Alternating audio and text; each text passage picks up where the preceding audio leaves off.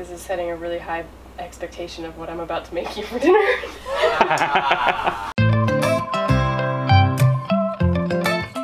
This is exactly how I wanted them to look.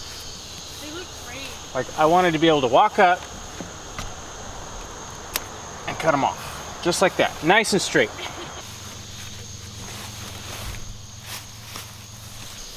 Like this one's ready. They're so cool looking when they get that straight. That's huge. This one wanted to be a trumpet. I'll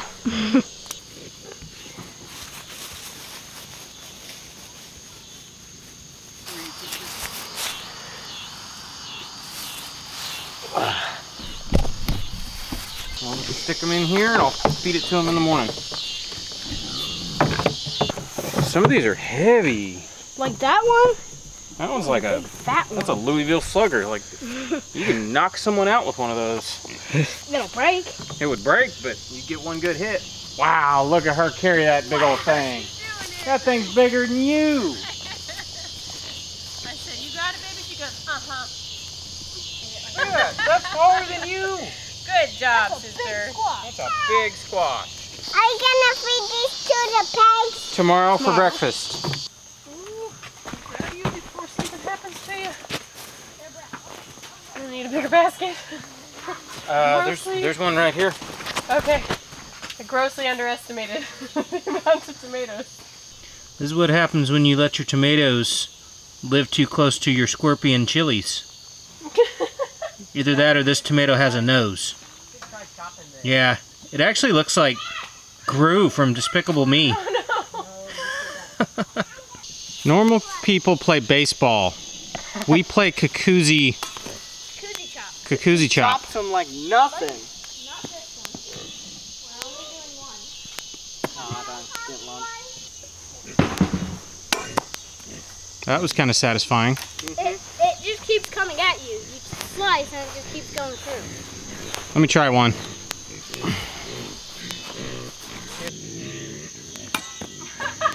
You almost don't feel them. It goes straight through. It's almost good Wow. enough. You can do what Kyle Royer does. Crazy. Clamp it in a knot and a vise and then just drop something on it. See, the pigs know we're wasting food. Here, pig. So these are beautiful. They are. All right. So this is just tonight. Yep. Got some brandy wines. Hey, where's the rest of our brandy wines? They're all out there. Okay, so we have more. This isn't it. Yeah. All right. I guess we'll grab everything. No, this. Oh, you mean like what did we pick? Yeah. That's it. Yeah, That's they're buried in Oh, here. they're buried in there. Okay. Yeah. Ah, there they are. Hiding under That's them. right. It's all good. I'd say that's a pretty good haul for tonight. Yeah, that is. That is.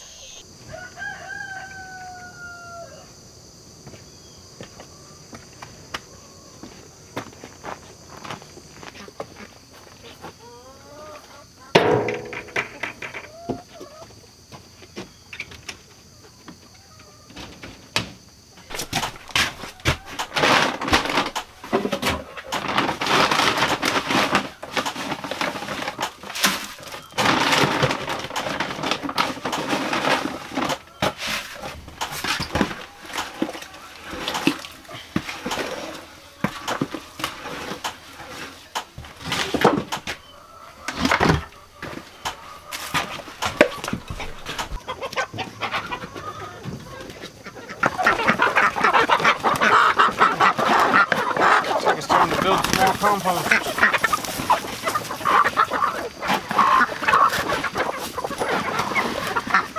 Here, duck.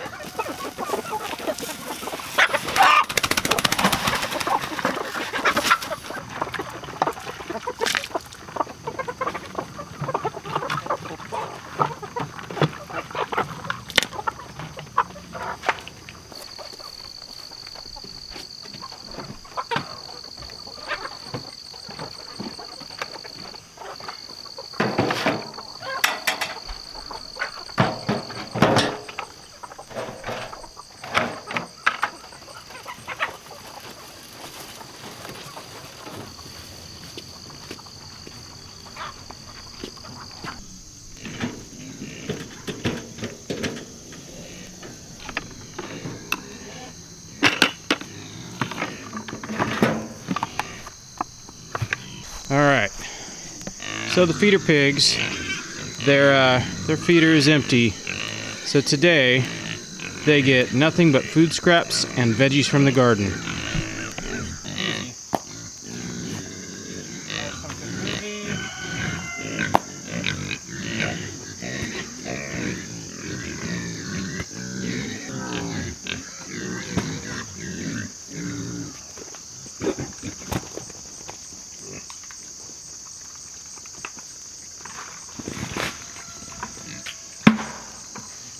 I'm gonna check this feeder.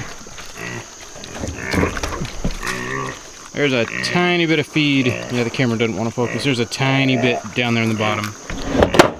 But I've found out with this feeder, if I give them 100 pounds, they'll burn through it in a day. And they just pull it out on the ground. They do eat it, you know, if it spills on the ground. But you can see, like, there is some feed on the ground. So I give them 50 pounds every other day or so, and then they exclusively get food scraps. I give all of our food scraps and veg from the garden to them, and they don't look like they're hurting, do they? They have caught up and passed these pigs. These pigs are about 1.5 years old. Same with these ones. They're 1.5 years old. These ones are like 4 months old. So I don't think they're hurting off of food scraps.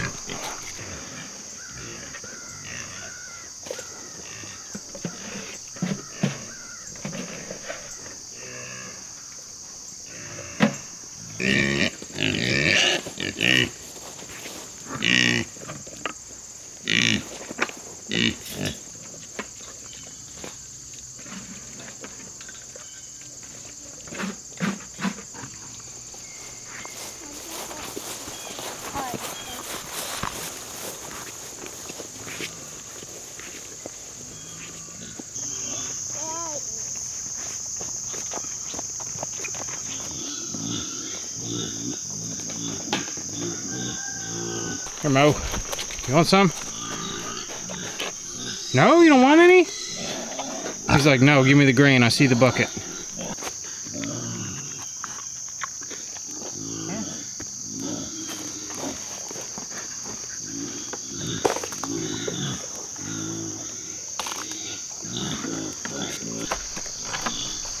You got it? It's pretty big.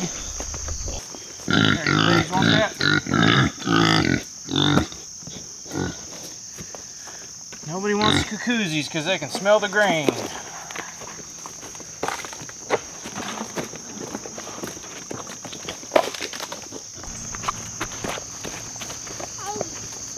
Huh? Hi, little squirrel.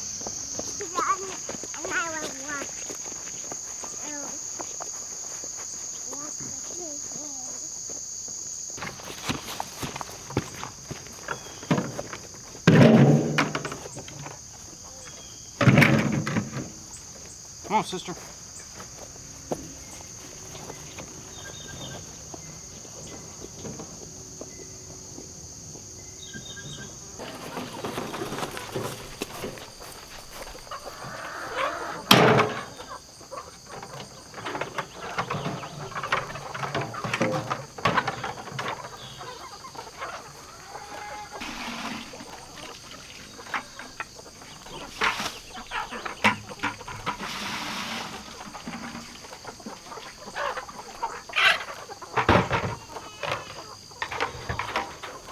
Hey, Buggy, can you take this inside?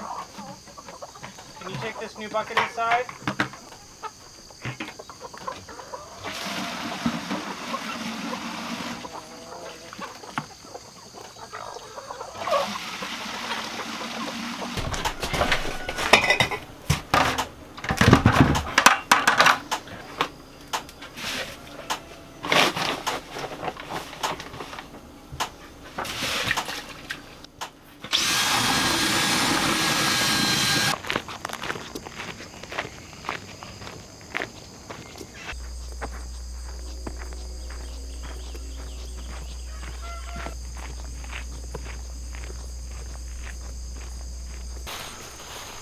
More biscuit.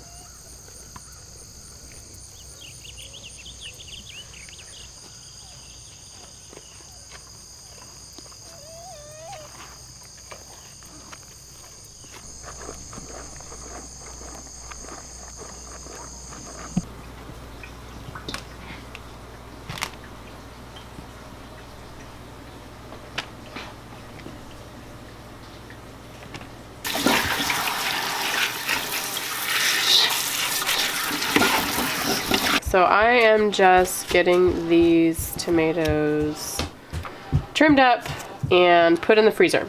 I'm collecting all my tomatoes as we get them, as they slowly come in. And I'm gonna get them put in the freezer to deal with later, because we don't really have enough for like a giant batch of spaghetti right now. And it's a lot easier to just freeze them and then pull them out so I can do them all in one shot. Good afternoon, beautiful people. I suppose here's as good a place as any to start the vlog. Not a terrible amount of stuff going on today. As you saw in the beginning of this video, last night we were out just having garden time in the evening, and there was so much to just grab and so much to do. It was like, why don't I just grab the camera just so we have it. So yeah, these are my favorite nights of summer, is right when the sun goes down and it cools down and you have like about an hour and a half of daylight left. Yeah. And you can wander around and pick stuff and eat stuff out of the garden. I mean, it's just been, these are the best summer nights. Yeah, they are. So we picked a whole bunch of tomatoes. Yeah, I mean, there's still a whole bunch on the counter. Like, I would like to point out, these dark red ones are brandywines. We've never grown the brandywines before. They're kind of like a beefsteak. Yeah. Real big one. They get big. But they are absolutely beautiful. The color, the flesh of them is beautiful. Yes. And then, you know, we've had some weird mutations. Yes. Some of these, I don't know what's going on there, but it's interesting looking. Yeah. I didn't know there was 2 of them that had noses. Yeah, there were, and then one had a tail. Yeah, one had a tail. It actually looked like a pig's behind. It did. So, yeah. These ones are destined for tomato pie soon. And I think what I'm going to try this year is slicing these, probably fairly thickly. Peel them and slice them and dehydrate them. And then ideally, we would be able to rehydrate them a little bit and make tomato pie in the winter. In the dead of winter. Yes. We'll see. We'll try the it. idea I mean, of tomato, it's not gonna be the same, yeah, the idea of tomato pie in the dead of winter, because we actually talked about it over. It was our Christmas of eating. Yes. The month of December, where we made ourselves sick on eating all the foods. That was one of the things that came up. Like, everybody brought it up. It's like, oh, could we have tomato pie? There's no tomatoes. Not with store-bought tomatoes that are from who knows where. Absolutely not. That'd be terrible. It would be disgusting. So I'm gonna try that this year. We'll see. Okay. I suppose I could just freeze them too, like freeze slices. But yeah, you could. They might turn to mush though. Yeah, so that's why I want to try dehydrating. Okay, we'll try that. That sounds good. But these will be fresh tomato pie. I'm looking forward to that. All right.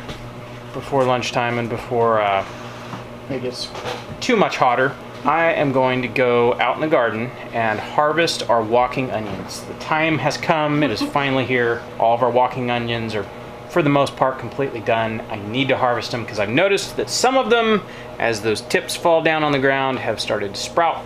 So, got a box for all my onions. I got some nippers. Yep. I'm gonna go out. Are you gonna come help? Yeah, grab the door for me. I got my hands full. All right, so these walking onions have done amazingly well.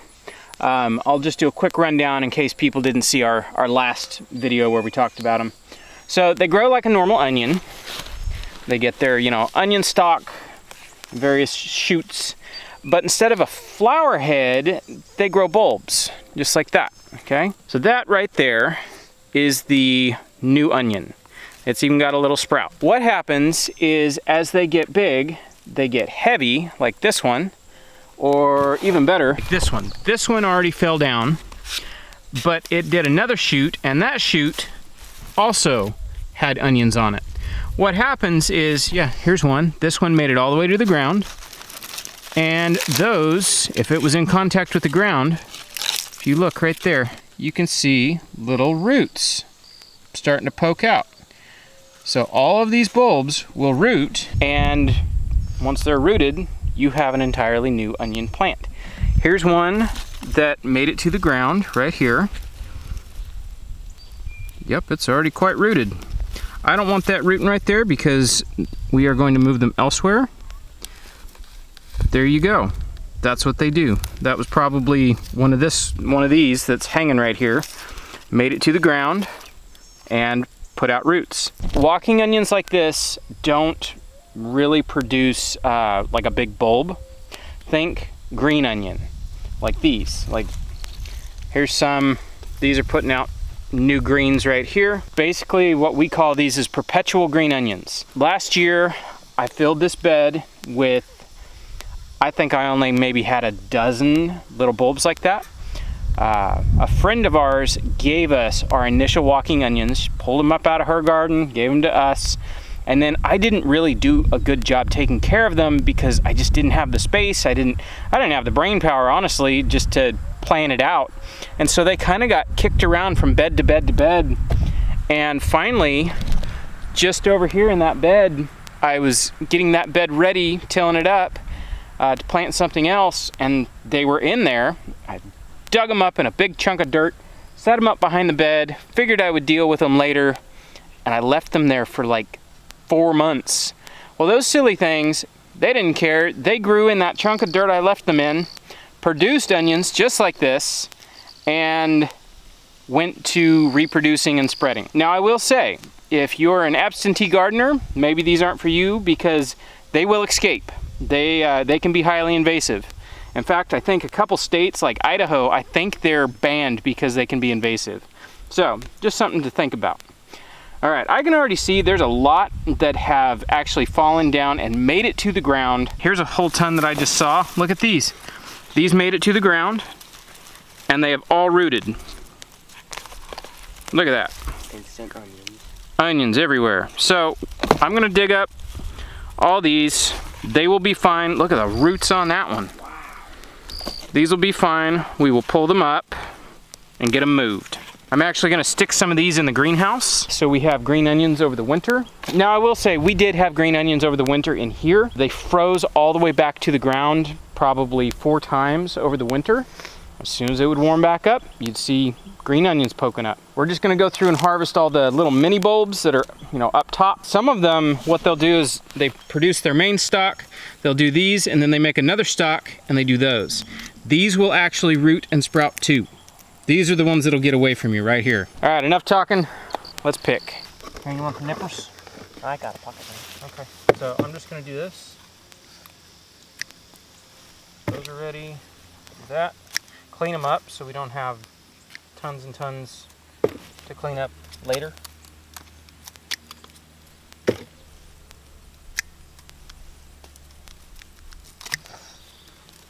That one made it to in the grass and had rooted. So that's what I mean, they can be invasive, they can escape. They just drop off their little post they grow on and they're free.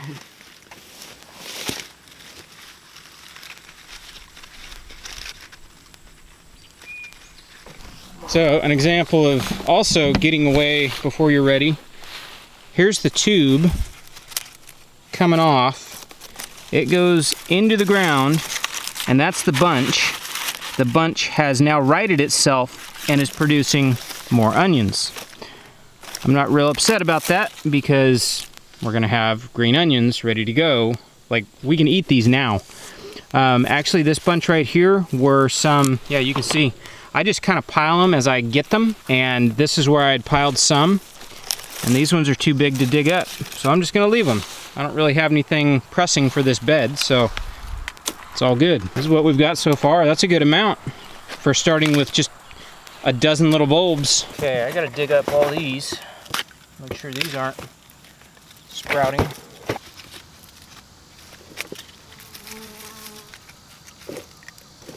Some people get mad at the word invasive. Like, oh, they're invasive? Yeah, no, I'm not planting them. And I'm like, I want food. If your food stays yeah, where it is. Like, it doesn't matter what you do, you're always gonna have food growing.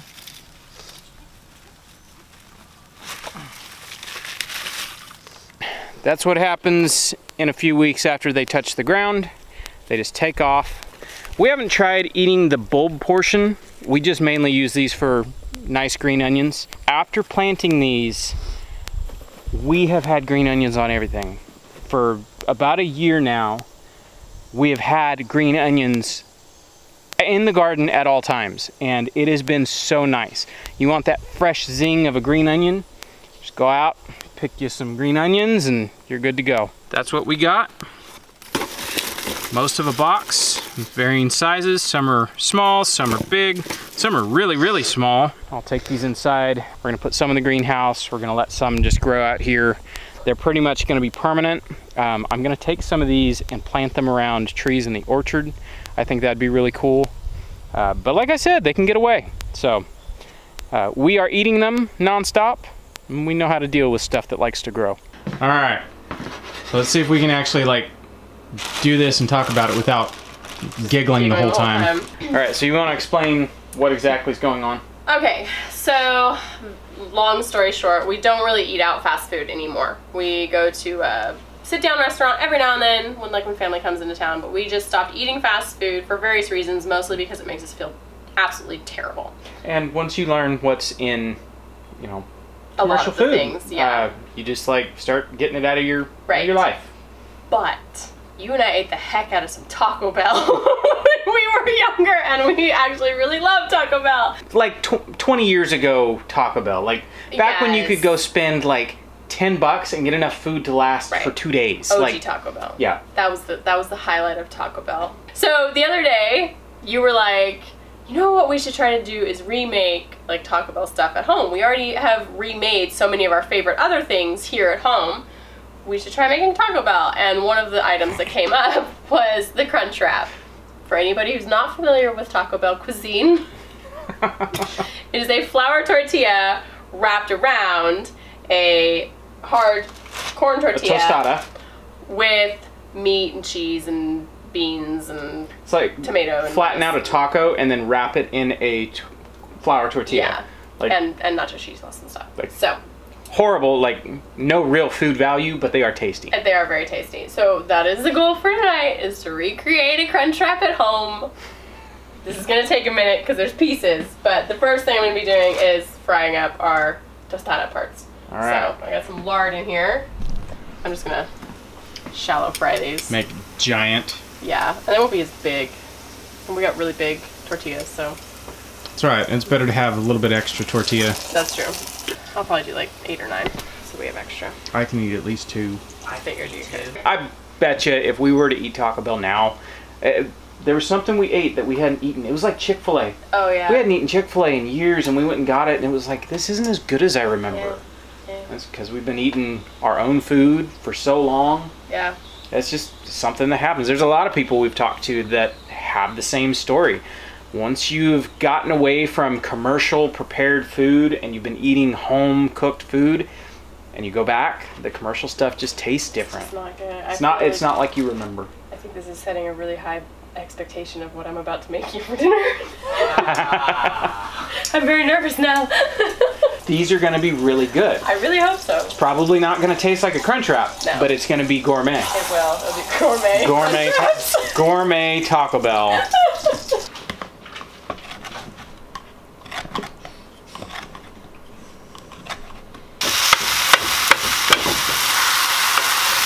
You're making a cheese sauce? Mm-hmm. Hey, like, honestly, the best cheese sauce comes out of a can, I know.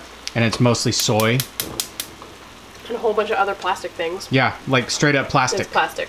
So, I'm going to make, it's going to be like a bechamel with a cheese sauce. Like you would put in mac and cheese or something. But I'm going to put some cheddar cheese and some nutritional yeast, a little bit of mustard powder, maybe some Worcestershire sauce to kind of like bring out that flavor. Worcester sauce, Worcester sauce. as our UK viewers said. Yes, which I love that. That just tickled me. Worcester sauce. Worcester sauce. I missed that. I was talking. That's just flour. I like to catch the ingredients I know. because it's nice to watch it all go together. Because if you know happen to want to like copy it, Yeah. Maybe you should stop talking. I can take a hint. Ooh, that's more brown than that. It's gonna be a dark sauce. Oh well, whatever.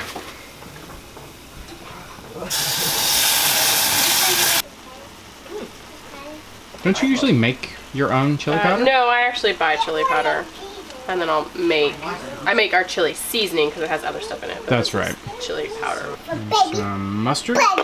There's some nutritional yeast What is this, and Mama? some Worcester sauce. Worcester sauce. There's quite a cheese sauce you got there, lady. Probably gonna thin that out a little bit. What kind of cheese is that? Cheddar. White cheddar? Ooh, that tastes good. That's not bad. I'm not mad at that.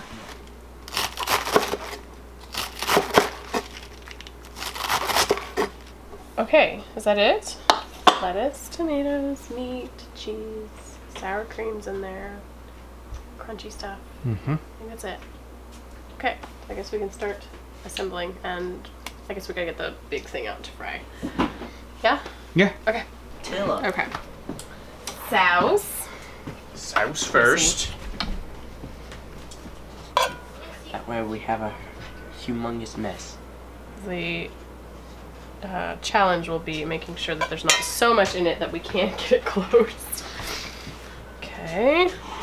And then... I'd put a little bit more cheese on that and stick the lettuce and the tomatoes into it. Like not a ton of cheese, but yeah. Just, ooh, run away. I want to be more than I meant. Okay. And it's gotta have just enough crunch. Lettuce. a little sour cream, Crunch smoosh. some maters.